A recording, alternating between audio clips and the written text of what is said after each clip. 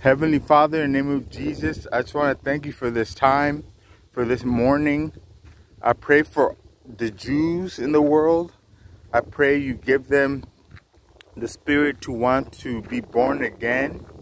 Heavenly Father, in the name of Jesus, so that they could be able to know, to lead people to repentance, and no one will hate them because they're always going to be inviting you, Jesus, Yahweh, Yeshua, into their hearts.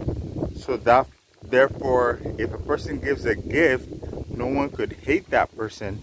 And I know the Jews will be able to know to give gifts of you to their enemies.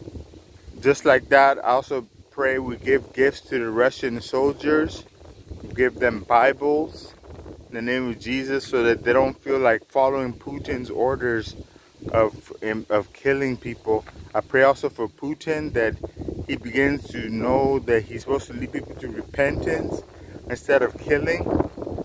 In the name of Jesus, I just want to pray for all of the war and everything. I pray for CC Graham, that she learn of me as one greater than Solomon is here, and she's the Queen of the South.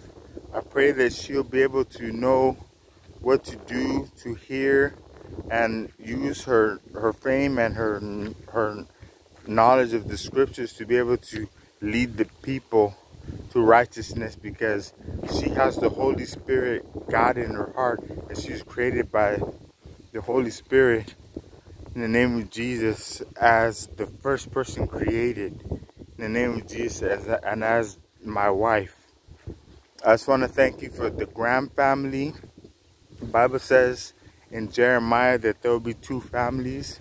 I thank you for the Graham family and the Drati family, Jesus' family, mine, so that we could be able to be the leaders of the world. And I pray the world embraces us as the holy family, to be able to be the leadership of the world, in the name of Jesus. Like the royal family is over England right now, I pray the world will receive the Holy Family over it.